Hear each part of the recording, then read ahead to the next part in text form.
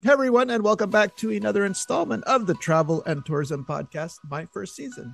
My guest today worked for Club Med from 2004 to 2006, and his first season was in Club Med Crested Butte as a ski instructor. He is a graduate of Penn State University with majors in management and international business with a minor in French. Ooh la la. While at Penn State, he was a member of the fencing team and won two NCAA championships with the team. He's from Pennsylvania, but has been living in my favorite country in the world, Australia, for the last 17 years, and we'll ask him how the heck that happened. Please help me welcome to the show, Matt Gillig. Hey, Matt, how are you, sir? Yeah, I'm well, thanks, Greg. How are you? I'm good, good. Now, before we go on, I got to shout out someone who referred me to you. So she's a recruiter extraordinaire. So shout out to Shahima Arshad for introducing us. So thank you, Shahima. Yeah. What do I've you been in say, touch Matt? with her recently. Yeah, well, she sang your Mm. praises, so that's why you're here, sir. Yeah, She it's good. she said you'd be charming, so no pressure, okay? I hope I can deliver. I hope I can deliver. She sets the bar pretty high. That's right. That is true. Now we're going to get into the Australia thing here in a minute, but Mhm. I am curious about Penn State and being on the fencing team. So how does someone like growing up? Were you into swashbuckling movies? Like how does it work? How does someone get into fencing rather than like basketball or baseball? When I don't know, I guess when I was a little kid, I really just, for whatever reason, I was just drawn to things like Robin Hood and stuff, and just really wanted to try fencing. We found a program at the YMCA in Pennsylvania, in York. Yeah, was able to just jump into it at 10. And I think I was like 4 years too young to join it, but they let me do it. And then met my first coach there. And I guess kind of the rest is history. Just got into the traveling and the competing and I guess the actual sport of it more so than the theatrical side. Yeah, it opened up a lot of doors for, traveling, meeting new people, really was responsible for me catching that sort of travel bug. Is fencing as hard as it looks? I think it's harder. I Okay. was I was like I was a pretty good fencer, but I was a driving range pro, if you know what I mean. Like I had good in practice, but just couldn't put it together consistently for big tournaments. Yeah, that's where you see a lot of these guys and girls that are just amazing and consistent, and they have this mindset that they can just turn it on and just deliver. But yeah, that wasn't my experience with it. But yeah, it's very hard mentally and yeah, kind of hard physically. You come out some days and you're just absolutely exhausted. And how's it feel winning an NCAA championship? It must be special, no? Yeah, I mean, it feels pretty good. Like we were at Penn State, the fencing team. So I got there in 2004 or sorry, 2000. Yeah, yeah. No, sorry, 1999, and come off the back of the team that season, the 99 2000 season, so my freshman year, the last of six consecutive NCAA titles that the team had won. So coming into Penn State, we had a really good reputation as a pretty good team. And yeah, it's just like it felt kind of cool to be part of that and to, have the respect and just get comments from people that played football, people that played basketball, some of these more popular sports. I mean, Penn State's got a tremendous wrestling program and a tremendous volleyball program, and it was kind of cool to be up there with, kind of with these really really good athletes as well. Yeah, it was nice. It And was a was long it time ago though. that's okay. While you were at Penn State, was it here that you found out that your dad's coworkers' kids were ski instructors for Club Med in the 80s? Like, or was this like before or after Penn State, Yeah. I should say? So the last year I was at Penn State. So I was on the super senior plan up there. So my degrees were 4.5 year degrees, and I redshirted as a freshman, and so I got to fence for essentially 5 years with and compete for four. Can you Yep. explain redshirting for our Canadian Oh yeah, friends? yeah, sure. So redshirting is an option within the NCAA that allows you to basically sit out a year, train with the team, and not lose a year of your competitive eligibility. So every NCAA athlete has 4 years of compatibility. Yeah, a 4 year competitive window. Redshirting allows you to basically, if you feel like you need to develop a bit more or train a bit more, a lot of football players will redshirt their freshman year to put on weight and get familiar with the programs and things like that. All right, back to the dad coworkers' kids. One point Yes. you talk to your dad and he says, "Hey, my coworkers' kids were ski instructors in the '80s." Is that what happened? Yeah, I mean it's funny. Like on a whim, my last year at Penn State, I decided to teach skiing as a kind of a winter job. And I thought, there was a small hill outside of Penn State University called Tussey Mountain, and it's like it's maybe 100 meters vertical sort of thing. But they had a decent little training program for ski instructors. I really enjoyed it, so I got hired and taught a season at that mountain, and kind of really got into the teaching and did my went up to Vermont and did my level one at the end of the season and found some other instructors and thought, oh wow, this is people actually do this for a living. And that's when I started to look at maybe how I could do that. And that's when my dad goes, I had some friends that had kids that worked for Club Med back in the 80s, and they were instructors. And so it was the first time I actually heard of Club Med. And that's when I submitted my application that summer. Yeah, got the I guess the interview slash audition up in New Jersey. Yeah, which was an experience. That was a lot of fun. But yeah, so that was kind of where I found out about Club Med. Okay, and they send you to Crescent Butte in December of 2004. So I'm guessing you Mhm. arrive before Christmas. You have Joey Templin as your chief of Yep, village, correct? that's correct. Yeah. So Joey was the chief of village.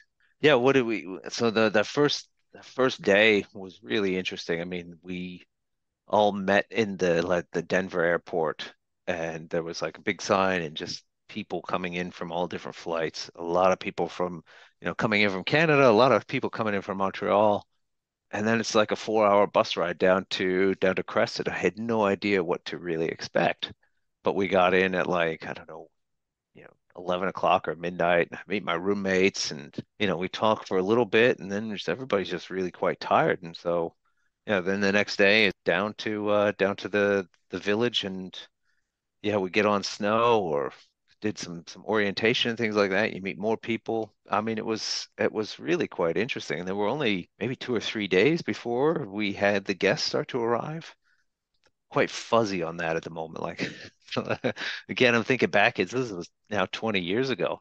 But yeah, it was a lot of fun Yeah, and a don't say lot that. of, 2004 for that me is rush right away. yeah, no, 2004 is fairly recent for me. So when you put it in terms like 20 years, yeah, it does. Oh boy, it does sound Wow. a long time ago. But wait, are you saying the closest airport to Crescent was 4 hours away?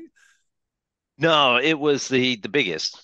Oh, okay, got it. So Okay. yeah, so there was an airport in Gunnison, which is about a half hour south of Crested Butte, but not a lot. You take like a small charter plane or just like a puddle jumper or something into that airport, and so people would fly into Gunnison and come up to Crested Butte to stay with us. But yeah, I think for GOs and for the club, it was cheaper to fly them out to Denver and then hire a bus to take us up to the village. What do you remember about that first week? Any culture shock? Anything go wrong? Anything go right?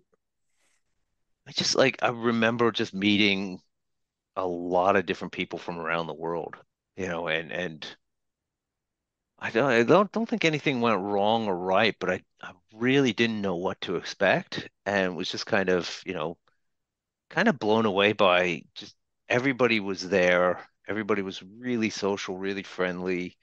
We all had this, we were all there for very similar reasons. Yeah, I remember. I guess the cultural shock was the crazy signs. Like nobody had really ever discussed crazy signs with me or mentioned them, and so doing hands up for the first couple of times was really interesting. Well, you had in I think at Penn State, your college roommate was Ozzy, was an Australian, and Joey Templin is from Australia, so Yeah. I guess there wasn't much Aussie culture shock there, right? Okay. No, I mean, there wasn't much Aussie culture shock, but Joey was a really good chief of village. Like he's really energetic and just a lot of fun to kind of be around. He set a pretty good culture for that season, I think. And one of the ski school assistant directors was Shannon Brown, who's also from Australia. And so, we started talking quite a bit, Shannon and I, and yeah, then started meeting all the other instructors. We had a, Brazilian contingent of instructors. We had, heaps of Canadians. Yeah, and people, seasoned veterans that had done seasons at Copper Mountain and then at Crested Butte because I guess Crested had been open for a few years at that stage. So yeah, it was. I mean, I had some good people teach me the ropes right away. My roommates that first season was a guy. One was a guy named Jason Dunning who had done some seasons in Crested and in Copper. He was from Alabama and had moved out to Colorado when he was, I don't know, 20 or something like that. And he'd been out there for a long time. And then our other roommate was a guy named Robel who grew up Yes. in the States. Yeah. No. Yeah. Robel, who famously became part of the Ethiopian ski team, right, in the Olympics. Yeah, yeah. I think he did two Olympic Games for Ethiopia Yeah. with cross country skiing. Yeah, that Yeah. was pretty interesting. That's Yeah, so incredible. it was really fun with those guys. I remember doing some running with Robel, and the village out there at Crested is at 9,000 something feet above sea level, so you're busting your lungs. But yeah, it was pretty good. I kept up. I don't I can't say I've ever tried cross country skiing, but I could keep up with it. I could keep up with him on a jog. Yeah, it's not so Yeah. easy. It's not so easy cross country, right? I mean, when you're used to downhill, cross country is hard, right? Yeah, I mean it looks like a really inefficient way to go from point A to B, right? Like Yeah, it's like swimming the butterfly. But yeah, it was those guys were a lot of fun. And then Shahima lived across the hall with, was it Michelle Flynn was over there as well. And we became friends. They had a nice like drink set up. So after we'd come off the mountain, we'd go there, have a drink or two, and just hang out. And then we'd go down for dinner. That's when we were back entertaining the guests and having the shows at night. And just, yeah, it was, you didn't do much sleeping at Crested Butte. I don't think you did much sleeping in general at Club Med. That was okay. yeah, exactly. Yeah. Yeah. Well, I am jealous about one thing that happened to you to this season, like extremely jealous. However, Shahima's story, Kenny Loggins changed part of the song lyrics, but you carried Kenny Loggins' luggage, and I would have killed to have done that. Mr. Danger Yeah. Zone. How Yeah. big are you as big a Top Gun fan as me? Look, I do like Top Gun. I thought that the sequel was pretty adequate. It was just like he had songs from, I think what was it from Oh, Caddyshack, Footloose. Caddyshack. Yeah, yeah. Yeah, Footloose. I mean, this guy, he was the 1980s soundtrack king. And so checking him into the hotel, I was a bit starstruck, when Sure.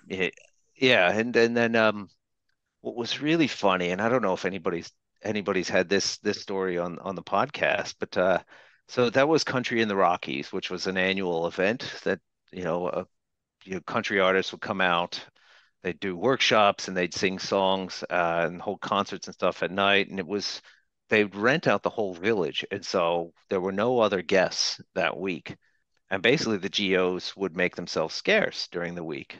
It was just they wanted the space to work on things, yeah, and just kind of be without any sort of any other distractions. But they would hold concerts at night, and we could go up to the mezzanine in the theater at Crescent Butte, and so we were all up there. Kenny Loggins was putting on a concert, and he had just sung. I think maybe he had sung Footloose or something like that, and he was going to slow it down a little bit.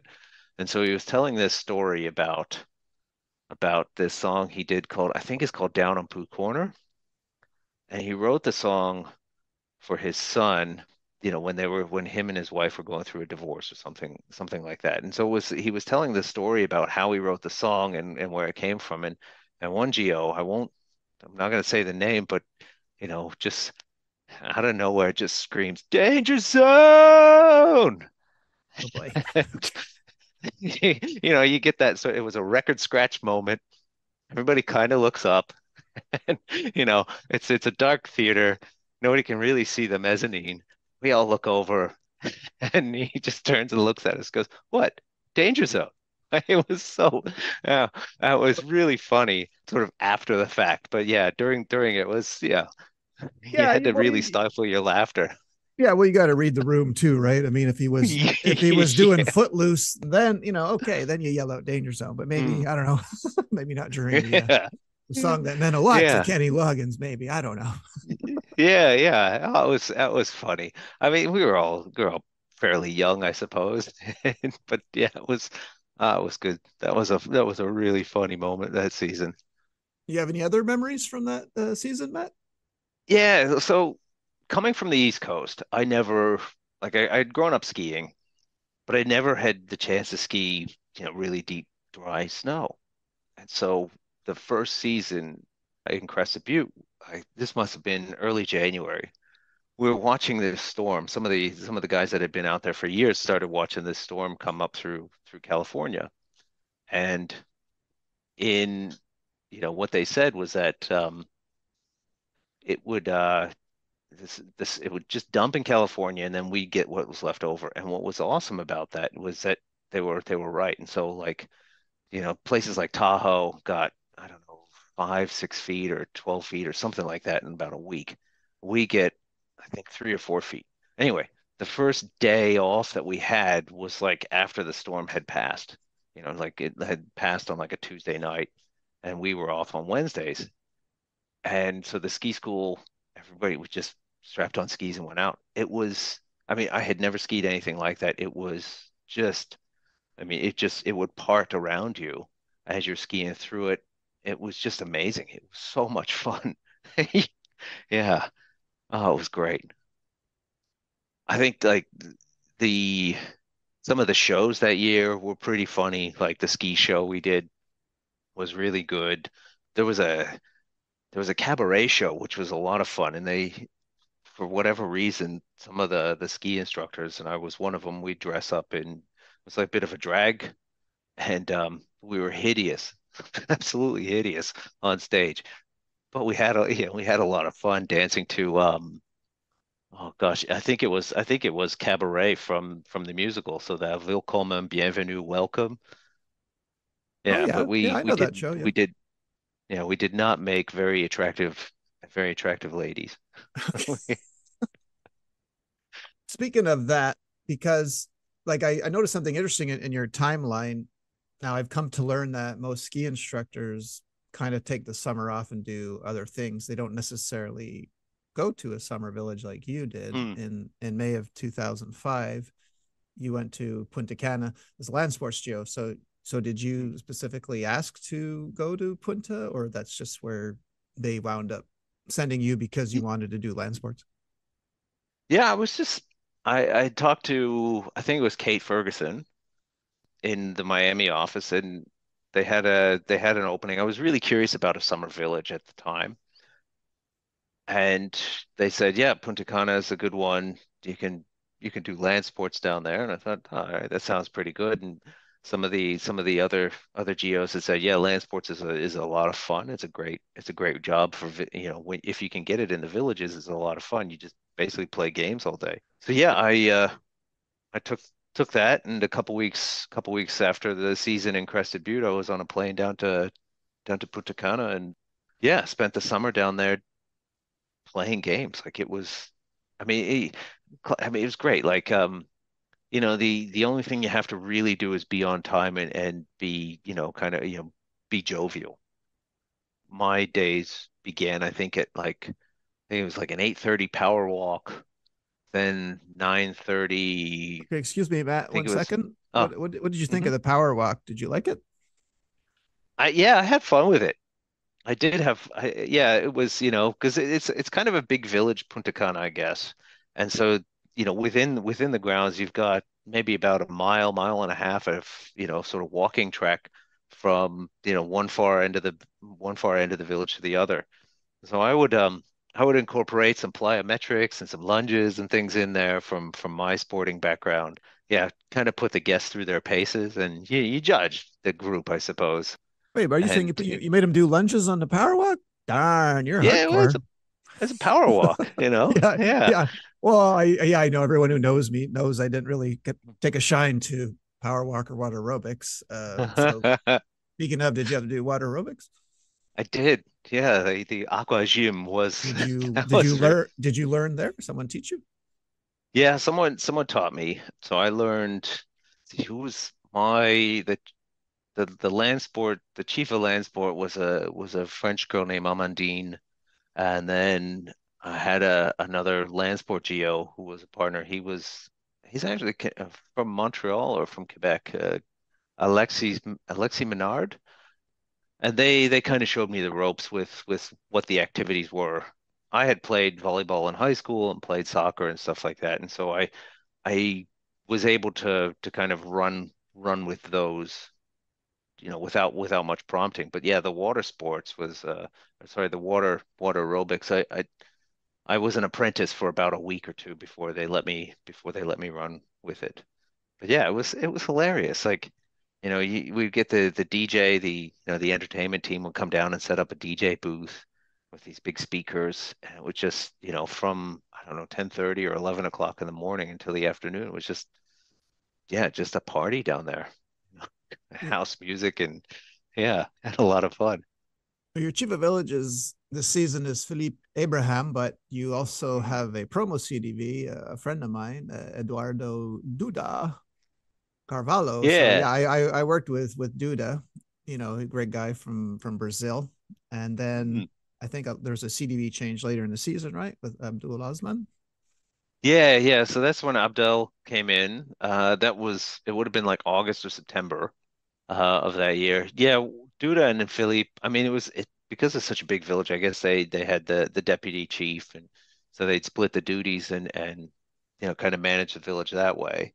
I think there was room for maybe probably about 3,000 guests, I guess, if it was at full capacity. It was quite a big village. I'm gonna ask you, did you find you worked harder the summer season than you did in Crested, or no? So yes, and the reason why is that summer villages, you don't have the guests out doing physical activity all day at altitude. And so, they come down, they'd hang by the pool, they'd drink, they'd sleep, maybe they'd play some sports or go scuba diving or windsurfing or whatever, but they weren't active all the time. And because it was a sea level, they could keep their energy levels up. So what happens at Crested is that everybody would go to bed after the show, and then the bar at night would just be full of GOs who've adjusted. I Crested the first week I got there. I think I didn't leave the village until about 11:30 or midnight every night, and would be fast asleep before I could even open my door to my room.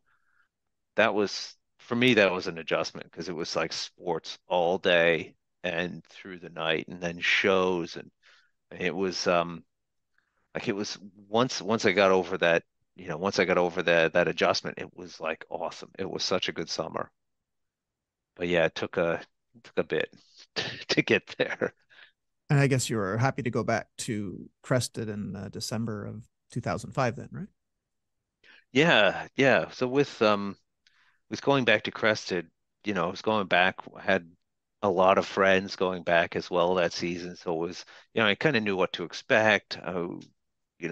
Looking forward to just more and more skiing with people I really liked, and you know, a lot of the guys that I worked with in Punta Cana were ski instructors, and they all did the sailing. They were all sailing geos in Punta Cana, and to basically go, kind of travel and work with them for a year and a bit was really cool. So yeah, very excited to go back in 2005. All right, now you're with my favorite guy, Chef de Village Ryan Leach. Okay, so Mm, great California guy. And I see that so you don't have a chief of sports in Winter Villages. You have a chef de service. So I see you're back with, is it Gilles? I don't know how you pronounce his last name. How do you pronounce Gilles' last name? I don't want to That's a butcher. great question. Is it I want to say Wagoners? like Where's he from? Maybe I that's can. he's from Belgium. Belgium. So Okay. Gilles, yeah. Okay. I see. So So I think the I know I'm not going to be able to pronounce that. yeah, yeah. Wagoners, Wagoners. Okay. Sorry, Um, Jill. Okay. Shout out, yeah, Jill. it's Okay. it's a it's a tough one. Yeah. I'm not even gonna I don't even want to butcher it, but If you said Swiss, I would have taken a crack at it. Well, as soon as you said Belgium, I started backing away. yeah. Okay. Yeah, Yeah. no, yeah. So Gilles was the chief of ski out there. Shahima was an assistant chief of ski, and then we had another assistant, and I'm going to draw a blank on his name, but he's from Quebec. He was hilarious, Mathieu Gauthier. He was yeah, this guy. He really good bump skier. God, he would just just hop from bump to bump. He was beautiful skier to watch, and one of the funniest, like just naturally funniest guys I've ever met. Like just really quick with either a joke or a punchline, and then facial expressions to kind of just to match it. Like I don't think I've ever laughed as hard as I had, with anybody else in Club Med. Was it like he was so funny. So you're saying Um, he could have been an animator. Absolutely. He had all the tools to be an animator, but he was an absolute gun of a skier. So yeah. Well, Yeah, and so that tell me year, about this season. yeah, so I mean it was interesting going back, kind of having the second season in the mountains and knowing what to expect and, being I guess at that stage being a veteran in, sort of air quotes. That was like I knew the town a bit better. I knew the other instructors from the Crested Butte Resort Ski School, and so it was fun to kind of work with those guys. I mean, we still like there were a group of instructors from Club Med that were still trying to pursue their levels in kind of advancing in ski instruction. So we set up this like kind of just joint training thing with the Crested Butte Ski School guys. And like it was really nice. Like, we'd go out on like Thursdays and ski with them and do a couple of lessons here and there and then do some video analysis and stuff. Like, kind of ski school nerd stuff, which was yeah, I enjoyed it. It was really good. On the Club Med side, it was yeah, I think that year was we didn't get the snow. The Geo team was like they were again, they were a lot of fun. And it was a good year. I don't recall too many sort of events or anecdotes. I mean, I think we partied a lot that year, as you do.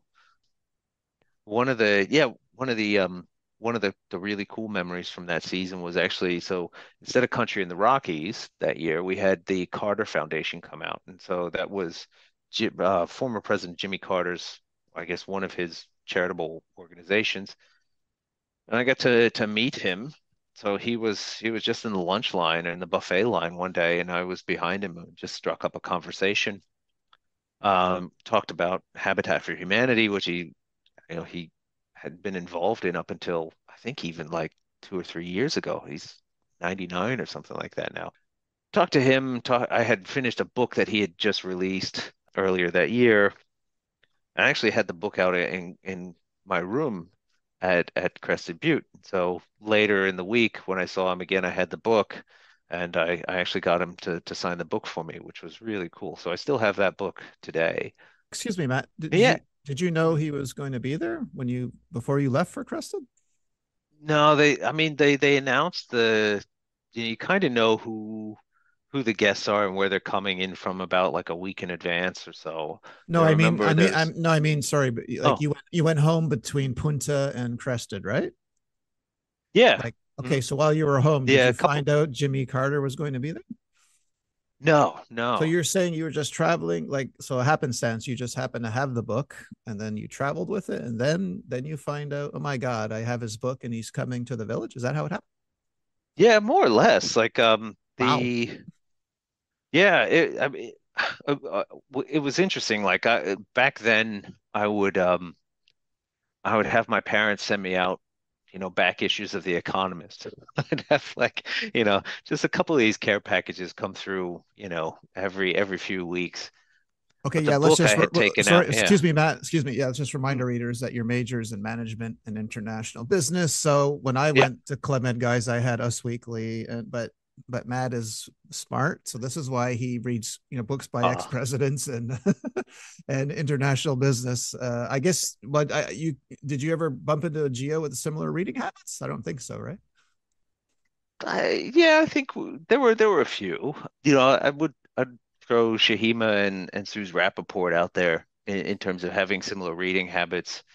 Michelle Flynn works for I want to say Canada Export Bank at the moment and has worked for them for quite a long time. So there were a couple of geos that I would work with that were what would you say? They were pursuing, Well read, well read. yeah, well read, I guess would be the way to put it. Yeah. And we played a lot of trivia Trivial Pursuit. with Trivial Pursuit, yeah, pub trivia, that sort of thing. We played a lot of. Sorry, the Australian is really coming out now. Yeah, well, we're gonna get there. Just another question. Yeah. So when he signed your book, did Mm. he sign 39 anywhere?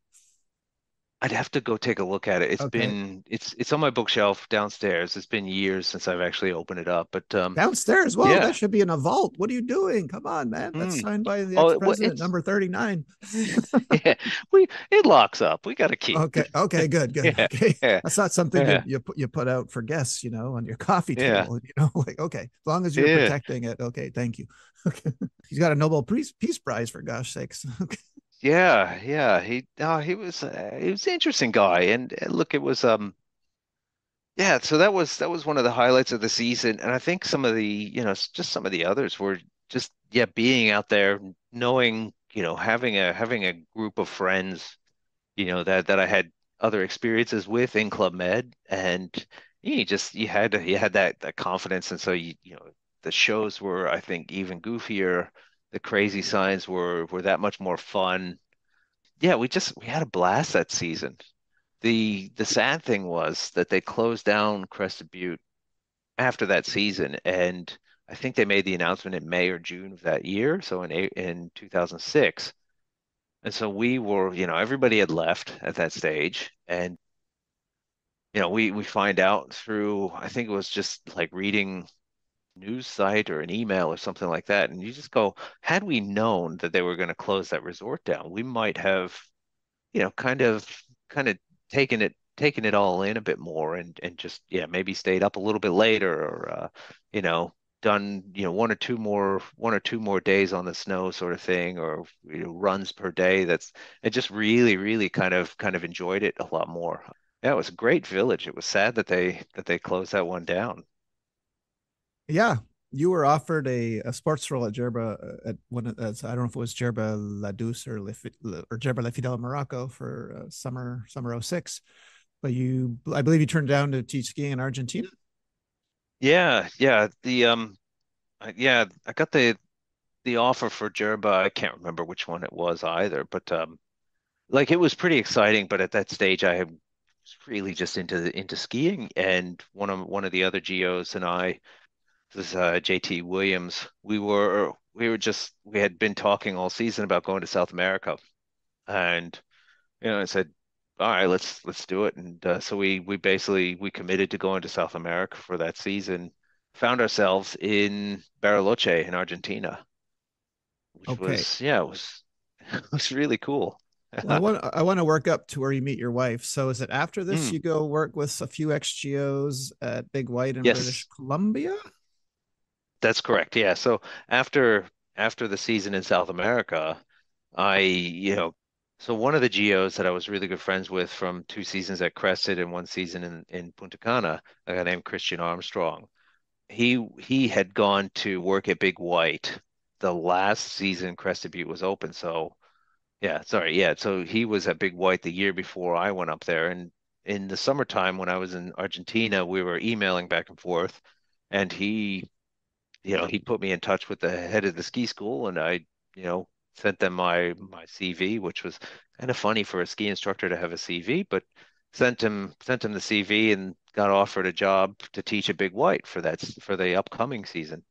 So I moved up to Big White, and there were a number of other GOs, ex-GOs from from the club that were teaching up at Big White, and yeah, so kind of got into a couple, I guess a pretty good network of ex-GOs. One of them was having a party, and that was where I met my wife. So it was like the second night of her holiday. She was friends with somebody that was working at the Central Reservations desk, and they knew the assistant ski school director who was an ex-GO. And so I got and yeah, we showed up late.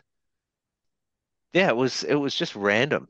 A very random little party. And then a couple nights later I saw her at a bar and we started talking and just really hit it off. And yeah, I've been in Australia now 17 years. Okay, so she's Australian. From where? Yes. So she grew up in Sydney. She was born in Tehran, grew up in Sydney. Her family emigrated back in the 88 or 89. But yeah, formative years in Sydney. And yeah, so we live in Sydney now, and yeah, very, very Okay, well, close to let's where talk she about she grew up. Australia. Yeah, because so Mm, now we get some culture shock because the first time you go live there is totally different than mm, meeting someone. So they shorten mm. words. There's Aussie English dictionaries. There's the seven deadliest animals in the world that are there. Oh, I guess the first year is kind of you're adjusting, right? Yeah, I mean, it was a big adjustment, right? And I think the biggest one was that you get to a place that's outside of this Club Med microcosm.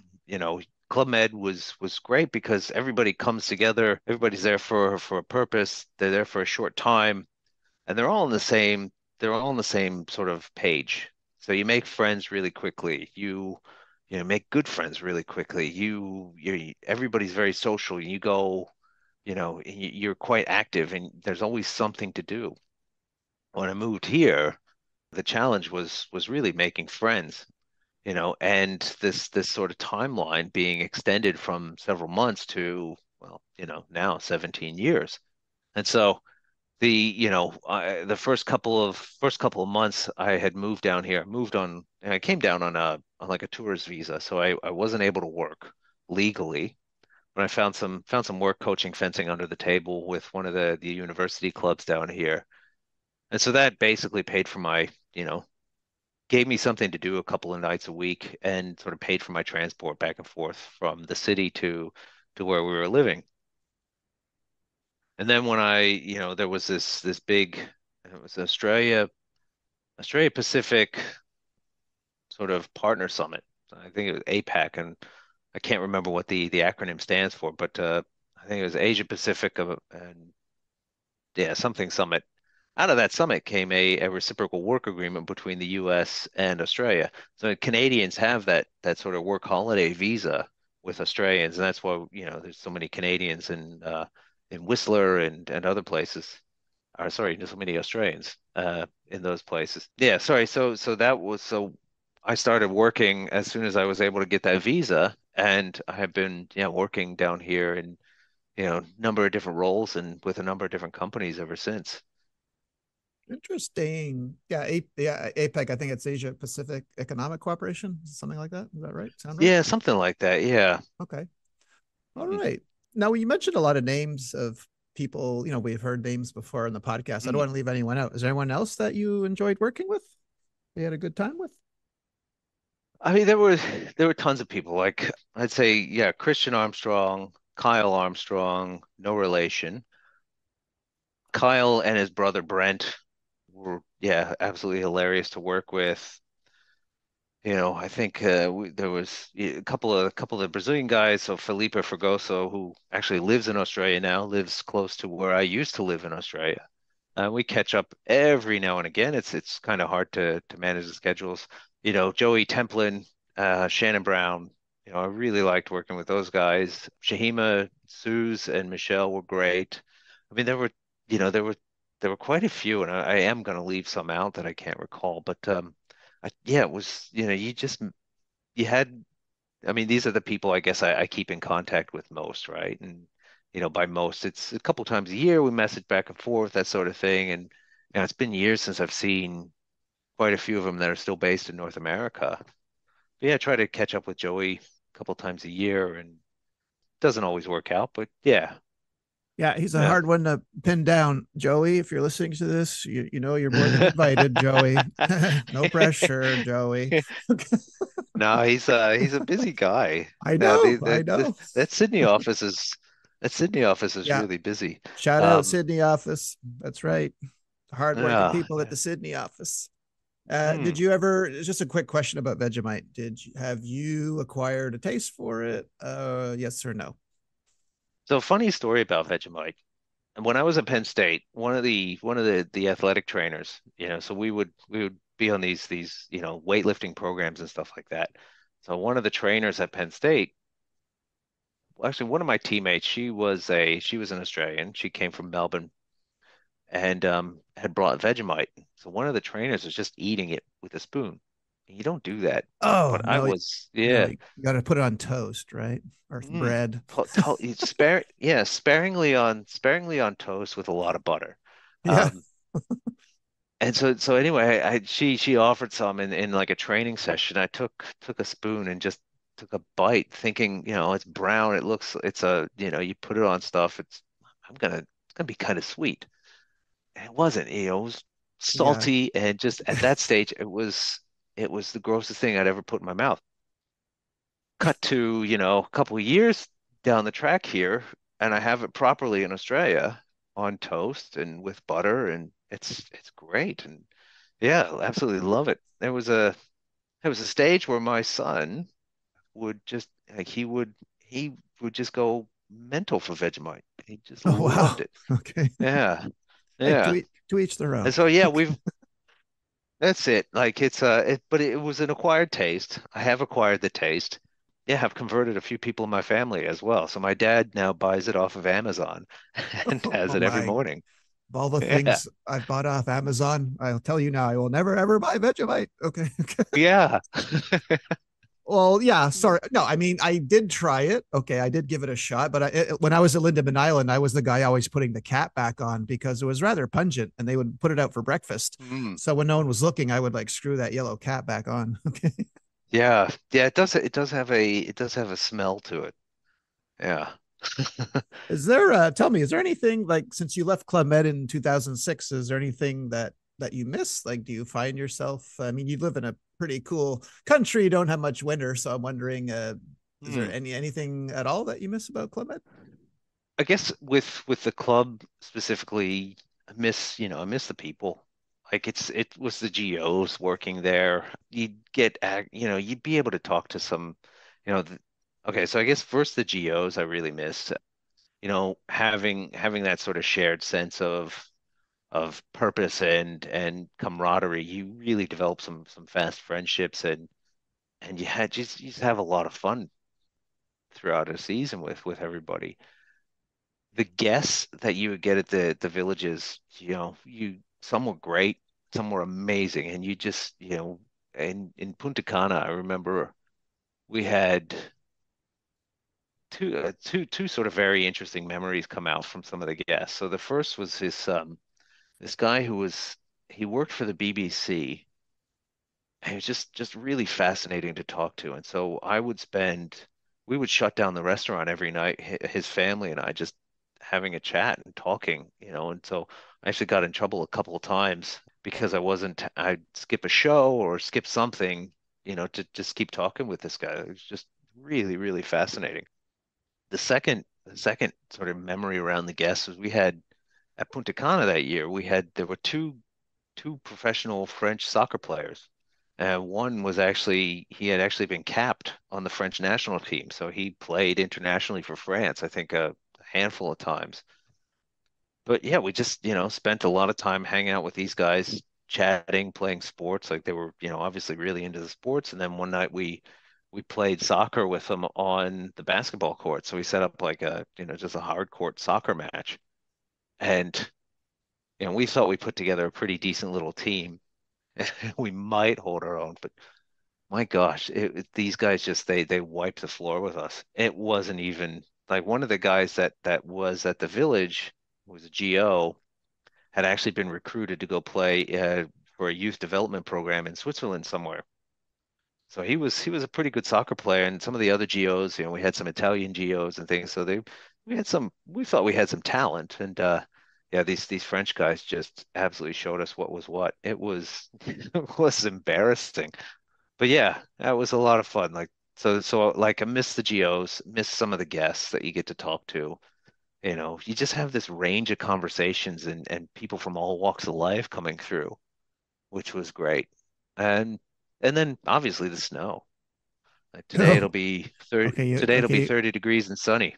okay, you lost me there. So, yeah, I'm calling Matt from Montreal. He's in Australia, and but anyway, no, no, that's all. Those are all great. Yeah, I miss like you. Those are the things I miss as well. Yeah. Yeah, I thought I'd miss, I do miss skiing. I miss skiing in general.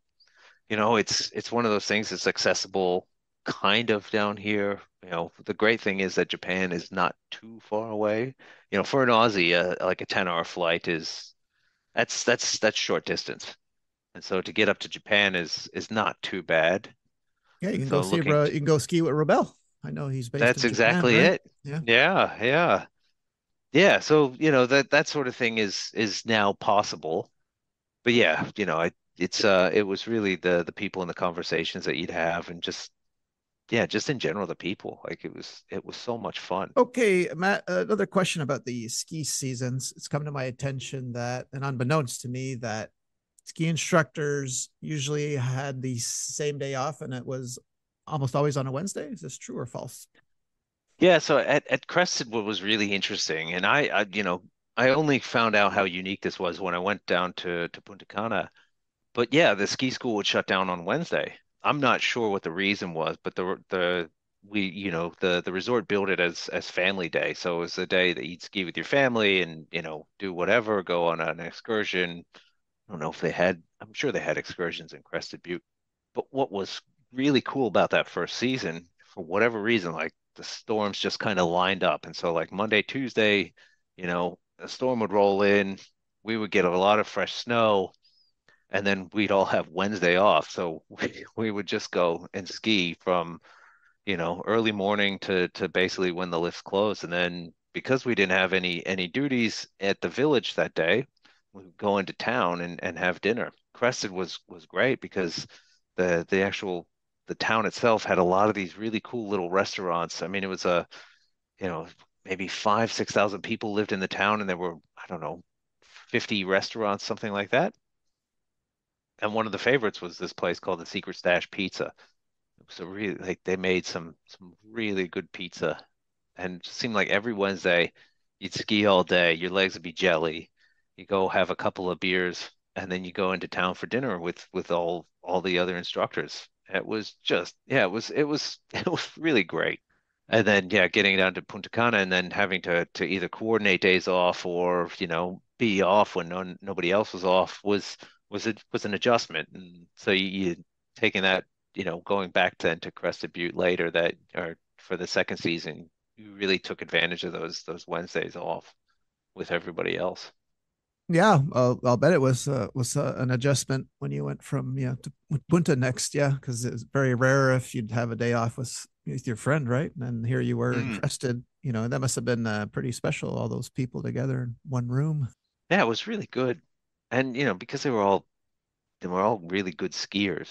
Like you had people that you weren't waiting, you weren't, people were pushing you, you weren't, you were in a really good group of really motivated people. Yeah, it was just a lot of fun. Would you put any of the villages ahead of one another? If I asked you if you had a magical season, was it your first one because it was the first one, or you just like them all in different ways? It's a good question. I think like the first season because it was all new, I think was great. I think I had a lot of different fun in Punta Cana. We would get out of the village more. It was a very different experience. The guests were different, the activities were different. The team was a bit more global. But yeah, I think that first season was just outstanding. Like stars lined up with the Geo team, the snow being new. It was just the chief, everything was just lined up. It was just great. And I'm guessing you're glad that you had that conversation with your dad who told you about his coworkers' kids. Like I'm assuming you had a great time and don't regret, trying it out, right? Yeah, absolutely no regrets with it. It was funny, at the time I was looking to go out to Club Med. I had also interviewed for a ski school position with it was a US military resort in Garmisch-Partenkirchen, so Excuse in me, southern excuse me, Germany. Matt, excuse me. Okay, you just dropped an interesting nugget there. Can you repeat that Yeah. again? A military what Yeah. school? So it's like a US Army resort. When you say So I resort, guess it what do you mean? yeah. So I guess it was a place where if you had like what do they call it, like leave, or you had time off when you were in the military, you could go to these places with your family for I guess for discounted sort of holiday. And this was the first I'd ever heard of it, this one in Garmisch. But I had interviewed with them and had an offer. And I don't know what it was about, I chose Club Med, I think because it was probably going to be a bit more lighthearted and Yeah, I'd say seemingly a bit more fun. I'd say okay. Like at the time, I think it was I probably incorrectly thought that the pressure to make sure people had a good holiday for army guys going to war in Afghanistan or Iraq at the time, that was a bit much, and I wasn't ready to kind of handle that one. So it's like if I thought they had a bad lesson, that that was a bit too much to bear. So I'm very, very happy to have chosen Club Med. I think it was, yeah, in the end, I think it was the right choice. Yeah, the stakes are a lot lower in the Club Med decision. That's Yeah, for sure, right? yeah, If you have a bad water aerobics class, you have 6 other days in yeah. the It week to just do them. That's Okay. it. Just go to the bar, right? Yeah, Yeah, yeah, exactly. It's raining, yeah, so what? The bar's open. yeah. But yeah, that was an interesting one. I hadn't thought about that decision for quite a while. So yeah, it was a great Well, you're question. the only XGO in 3 years that has ever had to make that decision. Because I've never heard of this before. That there are actual resorts for the armed services. I didn't know that. So, and that were considering it. That's pretty incredible. I really just wanted to, Club Med at the time for me was like, oh, maybe it's Colorado and then it'll be, go teach in France or something. And the armed forces resort was already in southern Germany, so it was like, oh, that would be really cool. But yeah, I'm very, very happy with the decisions I made, and it's got me down to Australia, and everything I've gotten today is kind of attributable to the people I met along the way, and some of the decisions I made as a ski instructor and with the club. Well, well said, sir. Well said. And that's a perfect spot to end it there. So we really want to thank you for sharing your story with us here today, Matt. Thank you so much. Yeah, appreciate it, Greg. Thank you very much for having me. And yeah, shout out to Shahima and everybody else from those villages. I had just a tremendous couple of years in my life. Really good memories on everything. Well, yeah, and you it sounded like you met a lot of great people and friends you're still in contact today with, right? Yes, yeah, yeah, absolutely. Probably not as regular as I would like to be, but that's just the way I think that's just the way it goes. But Yeah. Well, yeah, that yeah, time difference with Australia and say the East Coast is yeah. rough. It's kind of rough. Not gonna lie. No, that's exactly it. That time difference is nuts down here. I mean, I have now had 17 Super Bowl Mondays. No, sorry, 16 because I came That's right. down here Yeah. in April. Yeah. What's it like drinking beer at 8 a.m., Matt? Don't answer that. Okay. Okay. I went to Penn State. It's Okay. okay. It's okay. Yeah. Yeah. Yeah. Yeah. But no, it's an interesting thing. That time zone, yeah, Yeah, it I makes a difference. I remember my one Super Bowl when I was in Lindemann. Yeah, it was ungodly early, and I'm like, should we be drinking beer at 8 a.m.? Yes, okay. But yeah, you're with the club at the time. It's That's okay. right. Yeah. Yeah, it's all good. Oh, Matt, well, Yeah. thank you so much for taking this trip down memory lane. Thank you, sir. Yeah, no problem. Thanks, Greg. Thanks for setting this up. This has been a lot of fun. My pleasure, sir. And that was the one and only Matt Gillig, everyone. I'm going to have you say goodbye to everyone. Take us out, Matt. Is that okay? That's great. Yeah, thanks everyone for listening. And yeah, Greg, thanks for giving me the opportunity to tell my Club Med stories. And yeah, looking forward to listening to this and listening to the other pods. Well, thank you, sir. All right, everyone. That was Matt, and we'll see you all here next week. Bye.